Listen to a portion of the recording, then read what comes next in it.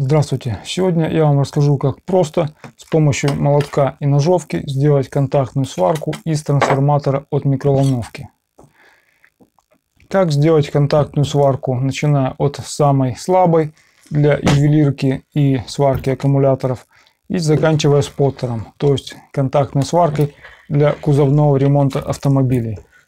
Как сделать проще и быстрее. Чтобы сделать контактную сварку, нужно у трансформатора удалить вторичную обмотку, намотать новую вторичную обмотку толстым проводом, изготовить какие-то электроды под нашу задачу и организовать запуск сварки. Возможно, видео будет длинным, поэтому в описании будут тайм-коды, по которым можно пройти на нужную часть видео. Если интересно, смотрим дальше. Поехали! Для создания контактной сварки нам понадобится трансформатор,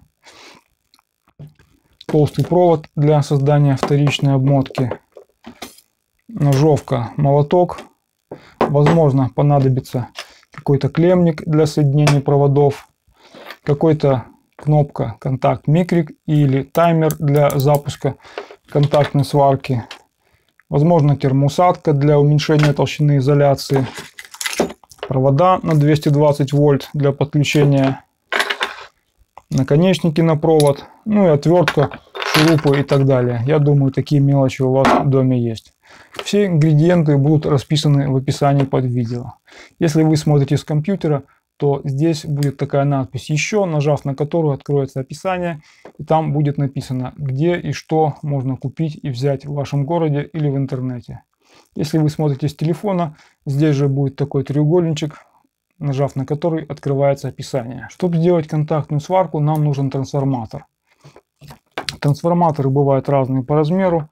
Вот моя прошлая контактная сварка, которая отлично работает. Этот трансформатор на 1100 Вт, этот трансформатор на 800 Вт, вот трансформатор на 600 Вт. Я выбрал средний трансформатор, он наиболее распространенный. Такой трансформатор можно найти, купить в фирмах по ремонту бытовой техники, либо в пунктах по приемке металла. Там он стоит около $5. Или, если вам повезет, можно найти возле мусорки неисправную микроволновку. Как проверить, что трансформатор исправен? От трансформатора нам нужна только первичная обмотка. Вторичная обмотка нас не интересует. Чтобы проверить первичную обмотку, она намотана более толстым проводом, нужно проверить ее сопротивление. Вот видны две клеммы. Берем самый дешевый мультиметр, ссылка на него будет в описании под видео. Ставим его на режим 200 Ом, измерение сопротивления.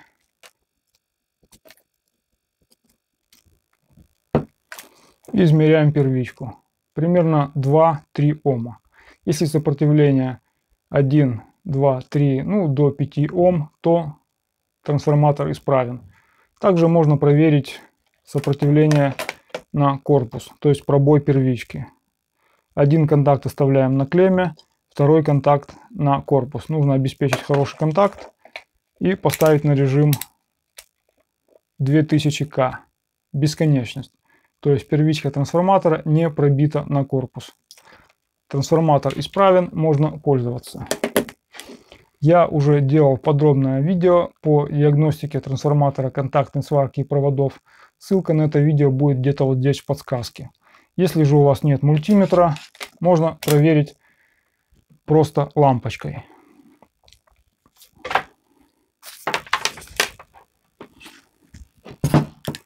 Берем лампочку на 12 вольт и аккумулятор на 12 вольт.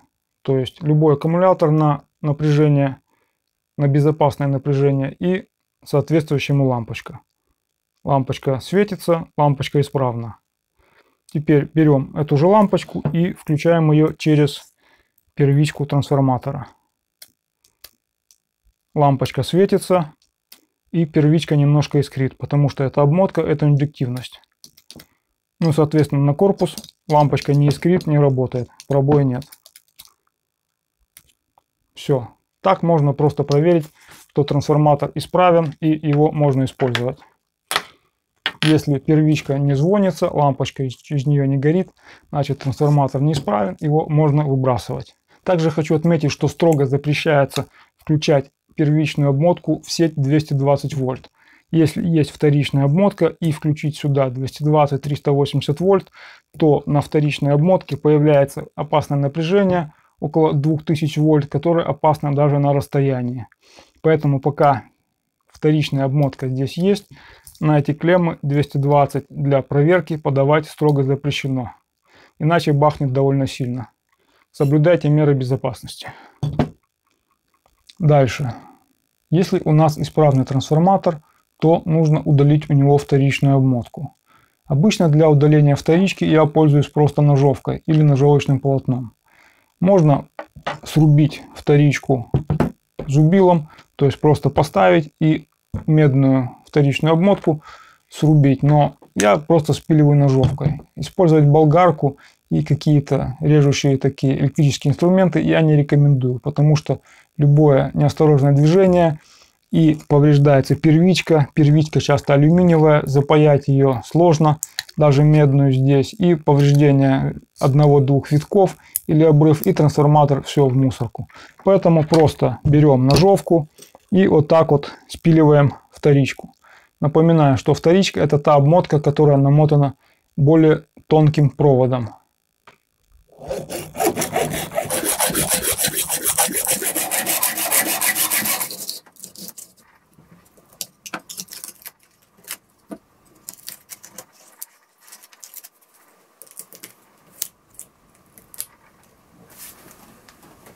Далее, вторичную обмотку трансформатора мы спилили.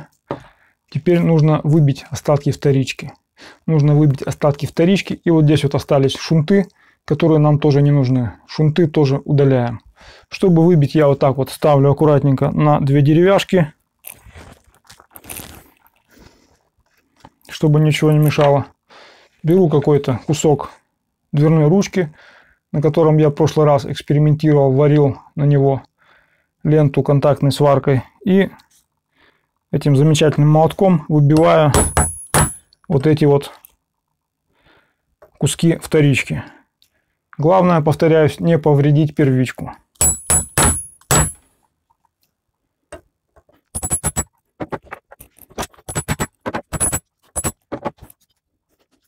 Вот так вот они замечательно выходят. Некоторые их сверлят, некоторые варят в горячей воде.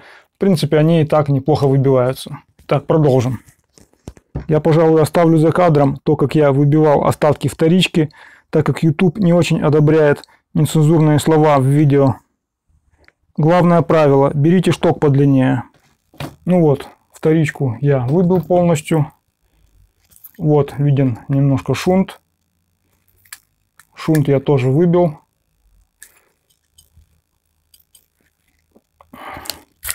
Шунт удаляем. Вот у нас есть окно во вторичке. Окно в моем трансформаторе размером 15 на 30 мм. Вот под этот диаметр окна нужно подбирать провод. Допустим, у нас есть провод сечением 35 квадратных миллиметров. Вот, мы вставляем провод 35 квадратных миллиметров. В заводской изоляции получается 3 витка. Он проходит в окне 3 раза. Если мы снимем заводскую изоляцию и оденем кембрик, термоусадку, изоляция станет тоньше и провода войдет больше. То есть я думаю, что можно будет сделать 4 или 5 витков. И при том, как я выбивал вторичку, я немножко здесь зацепил первичку. Но пока жена не видит, можно взять у нее лак от ногтей и здесь немножко витки раздвинуть и их изолировать лаком. Главное, чтобы они не были оборваны и сильно не были уменьшены в сечении, то есть не были сильно сплющены. Повреждение лака, я думаю, допустимо. Если все же при выбивании вторички вы необратимо повредили первичку, то есть один лайфхак. Вы можете в это место припаяться и таким образом выбросить часть первичной обмотки. Если вам повезло и первичная обмотка медная, то вы просто припаиваетесь в это место и таким образом вы обходите, выкидываете часть первичной обмотки. Трансформатор будет работать в более форсированном режиме. мощность его немного вырастет, и он будет сильнее греться. То есть, грубо говоря, первичка была вот такой длины, вы где-то здесь ее повредили, и вы припаиваетесь в это место, и вот этот кусок выкидывается. То есть работать будет меньший кусок, будет больший ток, большая мощность, ну и больше нагрев. Я сам лично это не пробовал, но в комментариях писали, что так можно увеличить мощность трансформатора. Какой выбрать кабель? Многие люди пишут, что не могут найти толстый кабель. Я намотал 3 витка 16-ки, 3 витка 35-ки или 10-ки, и сварка не варит. Я бы в это окно сейчас вкинул, допустим, 2 витка вот такого сварочного кабеля, и все бы было отлично. Но так как многие люди не могут найти толстый кабель, то я взял 35-й кабель и попробую намотать им максимальное количество витков. Если стандартной изоляции этот кабель сечение около 10 мм, и в таком виде его входит 3 витка. Вот, не более 3 витков. Если же с него снять изоляцию и изоляцию поменять на термоусадку, он станет тоньше. Сама жила примерно 7-8 мм. То есть, я думаю, войдет сюда 4 или 5 витков. Вот посмотрим, на что способна сварка с таким тонким кабелем. Как будет варить аккумуляторы. Дальше. Многие спрашивают, как мотать обмотку в трансформаторе. Мотать ее в одну сторону или мотать в другую. Имеет ли это какое-то значение? Значение это никакого имеет. Или вы будете ее мотать вот так, или вы будете ее мотать вот так. В одном направлении, в другом разницы никакой нет. Про количество витков. Допустим, у вас есть трансформатор, и вы мотаете витки. Вот это вот половина витка. Вот это вот один виток. Вот один виток, и он замыкается вот здесь на детали. Один полный виток. Если мотаем дальше, получается вот так 1,5 витка. То есть можно варить вот здесь. Но это не 2 витка, это 1,5. И вот так вот получается 2 витка. Вот второй виток замыкается электродами на детали. Направление намотки значения не имеет. Если мотать споттер для ремонта машин, то обычно ставят несколько трансформаторов. Просто мотается вторичка, не разрывая. То есть этот трансформатор намотали, этот провод дальше идет на второй трансформатор, третий и так далее.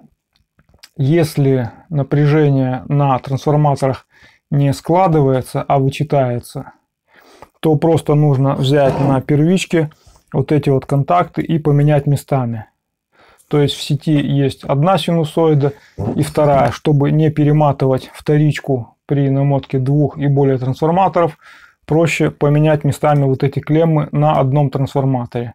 И тогда напряжение сложится. То есть вы, допустим, намотали один трансформатор, напряжение получилось 3 вольта, на втором трансформаторе напряжение 2 вольта, и вместе провод, если их смотать, получается напряжение 1 вольт. То есть оно вычитается, а должно быть 5. Эти клеммы меняете местами на одном трансформаторе на первичке, и тогда напряжение сложится 3 плюс 2, и получится на выходе 5 вольт. Так можно сделать споттер из 2, 3 и более трансформаторов микроволновки. Изначально в этот трансформатор входило 3 витка 35-го провода. Я снял с этого провода его родную изоляцию. Там было 7 жил скрученных между собой. Я раскрутил эти 7 жил и сделал провод плоским. То есть провод стал не скрученный, жилки стали отдельно. Я скрутил изолентой, сделал его плоским и одел сверху термоусадка. Термоусадка тоньше, чем родная изоляция. Родная изоляция держит напряжение до 450 вольт. У нас напряжение меньше, поэтому такая толстая изоляция нам не нужна. И более плоский провод с более тонкой изоляцией лучше входит в трансформатор. Итак, у меня получилось намотать 5 витков провода сечением 35. Как лучше наматывать? Наматывать лучше в 4 руки, потому что один держит трансформатор и помогает, а второй пропихивает. И еще один лайфхак. Я наматывал последние витки с помощью карандаша. То есть, когда было намотано уже 3 витка, я вставлял карандаш, раздвигал карандашом, плоским строительным карандашом раздвигал витки. Ну, если взять металлический стержень, то он может повредить изоляцию. А деревянный карандаш, он изоляцию повреждает не так сильно. Я вставил его с этой стороны, раздвинул витки, освободил место для провода и вместо карандаша, то есть проводом выдавливал карандаш и провод заместил карандаш. Карандаш вытащил, провод вставил одновременно. Итак, у меня получилось завести 5 витков. Дальше нужно как-то оконцевать этот провод, чтобы поставить сюда, чтобы подключить электроды. Я вижу 3 варианта. Один вариант — это поставить, опрессовать, припаять концевики, наконечники вот такого типа. Один наконечник я опрессовал просто тупо молотком, потому что пресса у меня нет.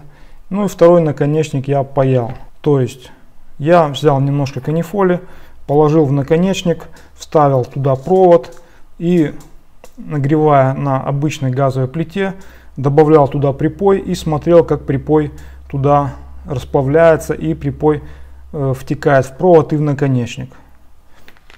Ну и получилось как-то так. Вот этот наконечник опаянный, вот этот наконечник опрессованный. После того, как я их запрессовал, как я оконечил провод, я замкнул эти 2 наконечника болтом и проверил ток короткого замыкания. Ток короткого замыкания составил, по-моему, 1400 ампер по вторичке.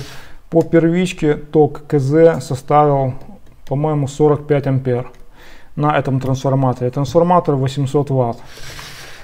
И еще одно замечание, то что когда я проверял ток КЗ, то наконечник, который был опрессован, так сказать, молотком, он нагрелся чуть-чуть больше, чем наконечник, который был опаян.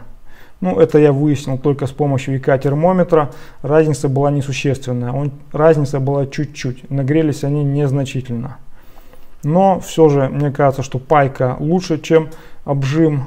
Тем более такой обжим молотком. Ну, если у вас возможность, можно обжать прессом, потом можно опаять. Можно сначала опаять, потом обжать прессом. Ну, в общем-то, варианты есть разные. Дальше. Есть вариант оконечить вот таким вот электротехническим орехом.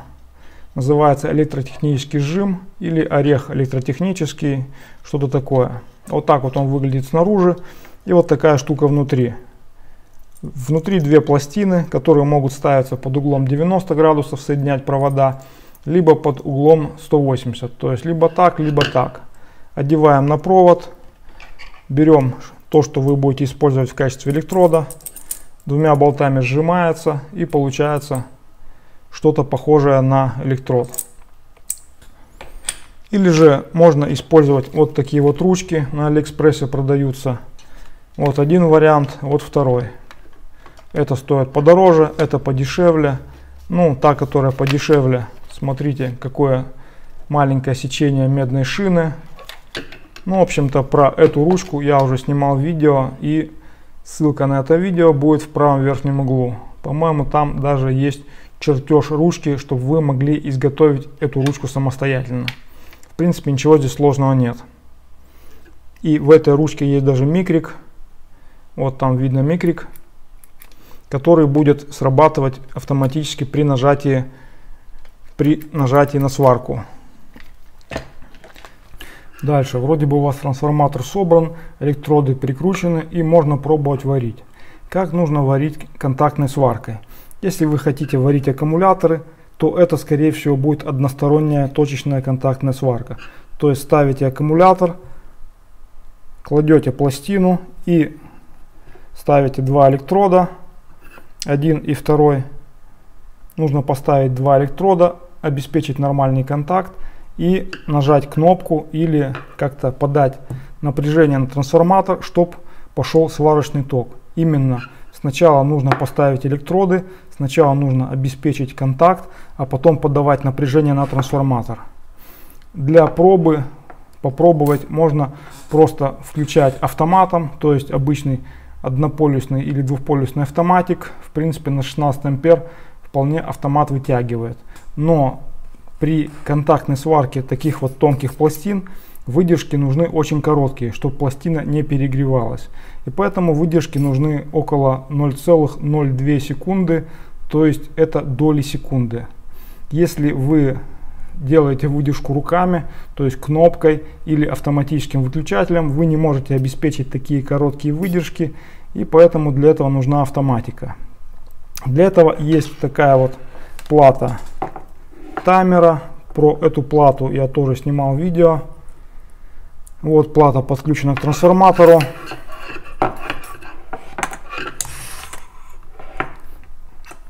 И на ней есть два параметра. Эта плата уже нового типа. Она дает время от 0,02 секунды до 2 секунд. И вот плата старого типа, которую я использую с этой сваркой, она дает время 50, это 1 секунда.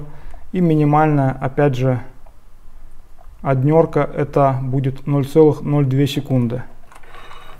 Вот такая плата ставится в корпус, или она прикручивается стойками в общий корпус сварки и питается от небольшого трансформатора, желательно на 12 вольт.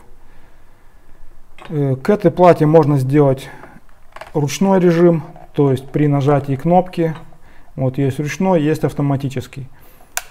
При нажатии кнопки она будет жарить столько, сколько вам нужно, сколько вы держите педаль. И она может обеспечить одинаковые короткие выдержки, которые именно нужны для контактной сварки. То есть плату рекомендую. Плата стоит, по-моему, около $15 вместе с трансформатором. Видео про нее я снимал. Ссылка, где купить плату на Алиэкспрессе, будет, как всегда, в описании под видео. Ссылка на видео обзор плату, как подключать ее, как подбирать выдержку, будет в правом верхнем углу. Ну и если коротко, нужно поставить самую короткую выдержку 0,1, это самая короткая, поставить самый большой ток и пробовать варить на этих параметрах. Если не варит на 0,199, то есть 20 миллисекунд, то нужно поднимать на 0,2, 0,3 и так далее, пока лента не начнет прихватываться. То есть не нужно ставить 16, 20 и при этом уменьшать ток. Так варить будет плохо. Нужно сделать максимально короткий импульс, максимально мощный. То есть ставим максимально большой ток за максимально короткое время. Если не варит, начинаем немножко увеличивать ток. Ну и плата по сути является выключателем. То есть здесь стоит семистр, который замыкает вот эти вот два контакта. То есть подключение платы. Здесь я подключил клеммник. На клеммник приходит провод с розетки. Провод тоже лучше использовать с сечением 2,5 квадрата, потому что по первичке идет 30-40 ампер. Тоненький провод брать не стоит. Фаза приходит на клеммник. Потом эта фаза заходит на трансформатор, допустим. Так как в розетке можно перевернуть вилку и фаза поменяется местами. Один провод с розетки идет напрямую, а второй провод идет через эту плату. То есть второй провод придет на плату и потом через плату вернется на второй контакт трансформатора. И точно так же сделана эта плата, то есть вот два силовых провода, которые как выключатель идут на этот клеммник в разрыв фазы или нуля, в разрыв любого провода, который идет на трансформатор. И эта плата может работать с любым замыкателем, то есть вот здесь есть два контакта, замыкая которые плата дает необходимый импульс. Вот я замыкаю провода и здесь загорается светодиод. Здесь сейчас подключено только 12 вольт, поэтому я так смело с ней обращаюсь. Здесь же я вывел сзади на клеммник, и на эту плату подключена вот такая педалька. Педалька стоит, по-моему, или 3 или $4 на Алиэкспрессе. Вот, срабатывает педаль. Если я переключу на ручной режим, то она будет срабатывать столько, сколько я держу. Ну, видео по этой переделке я добавлю в подсказку в правом верхнем углу. Ну, или оно будет под видео, так как количество подсказок в видео оно не безграничное. То есть вы можете использовать любую кнопку. Можно купить вот такую педаль на Алиэкспрессе. Можно использовать вот такой дверной звонок. Тоже когда-то я его использовал в качестве кнопки. Ну, педаль мне удобно двумя руками Я выставил 2 электрода и ногой я нажимаю педаль, которая лежит внизу. Если вы используете вот такую вот ручку, то в ручке уже есть концевичок. И здесь подключается провод, и провод подключается в эти контакты платы таймера сварки. Но здесь есть один нюанс. Концевик срабатывает только на одну пластину.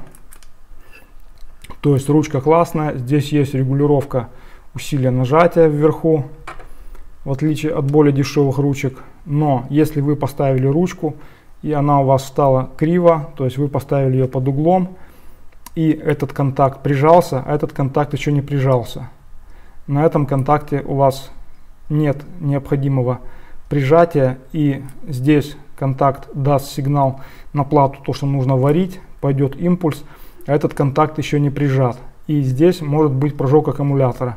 Поэтому я бы рекомендовал в эти ручки добавлять второй концевик, чтобы микрик был и на одном контакте, и на втором.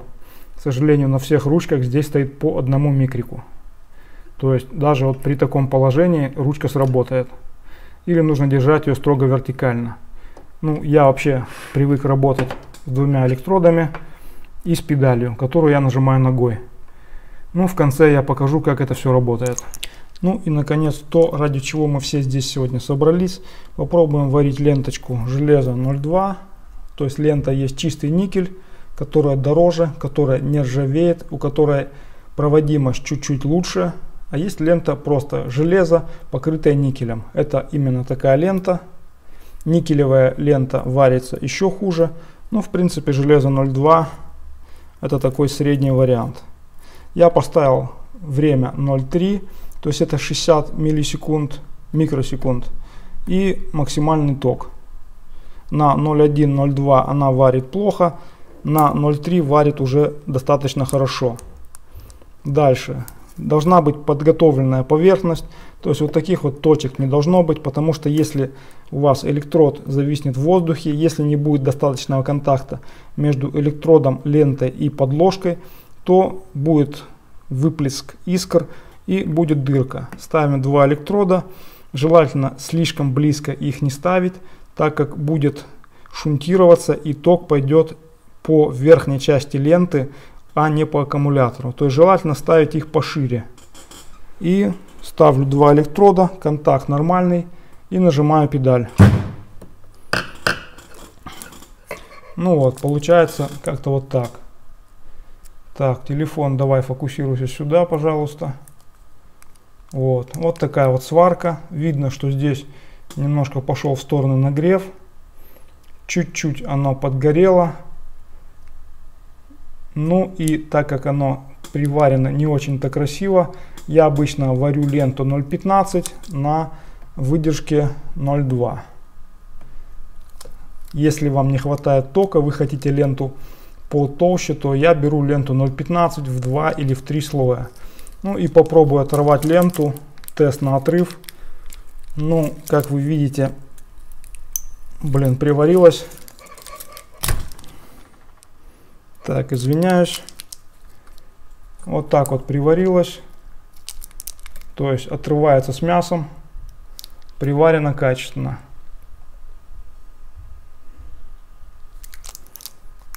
Вот такие вот следы сварки.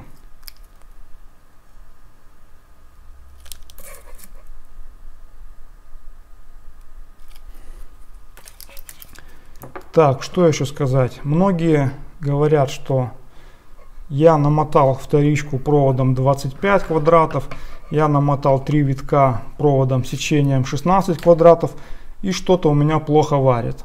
Но я рекомендую мотать вторичку проводом от 35 до, может быть, 70. То есть у меня есть вторая сварка, которая всего лишь 2 витка проводом сечением 95, и она в принципе неплохо варит. Это я вам сейчас покажу. Но все же, если вы мотаете много витков, то поднимается индуктивное сопротивление. У Артема Квантова было про это интересное видео. То есть больше 5 витков я мотать не рекомендую. Лучше мотать от 3 до 4 витков. Обычно мотают 3 витка. или объединять несколько трансформаторов, чтобы в каждом было 3-4 витка. В принципе, как вы видите, на 5 витках тоже варит неплохо. Ну и сечение от 35 и выше. Лучше, может быть, 50, 70 или, если у вас большой трансформатор, то 90. Ну и 16 и прочее 25, но это будет варить тоненькую ленточку 0,1. И это будет варить ее с пережогом и ореолами и так далее. Ну и кто-то спрашивал, можно ли держать электроды руками, то есть изолировать их, не изолировать. Здесь напряжение всего лишь 4,7 вольта, поэтому электроды можно спокойно брать руками, если у вас нет замыкания здесь нигде на корпус. То есть если у вас протрется вторичка о корпус, здесь я положил картонные прокладки, чтобы изоляция не терлась о металл. Если у вас при этом еще первичка протрется на корпус, тогда у вас может эта фаза пойти сюда. А если у вас исправный трансформатор и здесь нигде нет пробоя, то здесь можно спокойно держаться руками. И эта изоляция всего лишь для того, потому что если я варю долго, то электроды иногда становятся горячими. А так можно спокойно браться руками и никакой проблемы здесь нет. Потому что при малом напряжении, даже при таком большом токе, не пойдет большой ток через человека. Вот, я включаю педаль, никакой проблемы в этом нет. Ну и здесь еще есть ручной режим. Можно варить вручную какие-то большие детали. Ну сейчас я покажу вторую сварку, которая на 2 витках в принципе нормально варит аккумуляторы. Ну вот, те же самые аккумуляторы, на которых нет живого места. Те же самые электроды, сварка 2 витка с сечением 95 квадратов, напряжение где-то 1,9 вольта и стоит в параметрах 0,499, то есть 0,08 секунды. Ну и та же самая ленточка.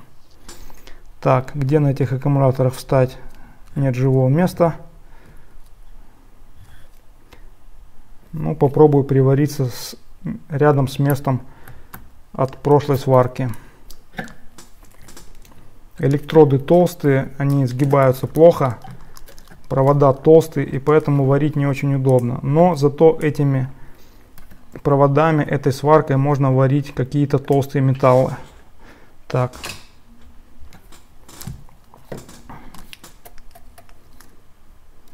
Ну вот эти вот 2 верхние точки сварки тоже выглядит чуть-чуть подгоревшим, то есть приварено почти идеально.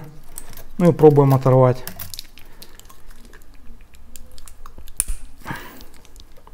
Ну, в принципе, приварилось неплохо, но мне кажется, что прошлая сварка 5 витков провода сечением 35 варила лучше. Держится, но вырывается не с мясом.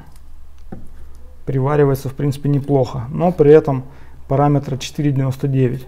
То есть, в принципе, эта сварка варит немного хуже. Ну и специально для этой сварки я изготовил вот такие вот электроды для сварки толстых металлов и проволоки.